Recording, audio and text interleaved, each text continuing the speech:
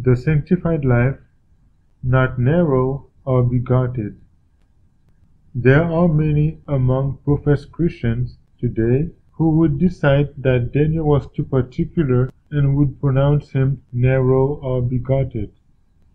They consider the matter of eating and drinking as of too little consequence to require such a decided stand, one involving the probable sacrifice of every earthly advantage.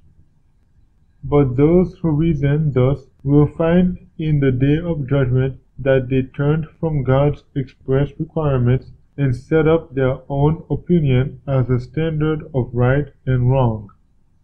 They will find that what seemed to them unimportant was not so regarded of God. His requirements should be sacredly obeyed.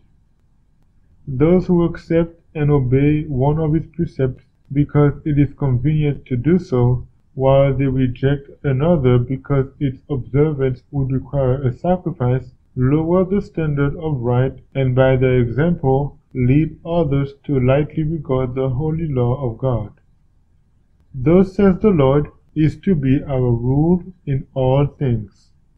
The Sanctified Life, Chapter 2, Daniel's Temperance Principles.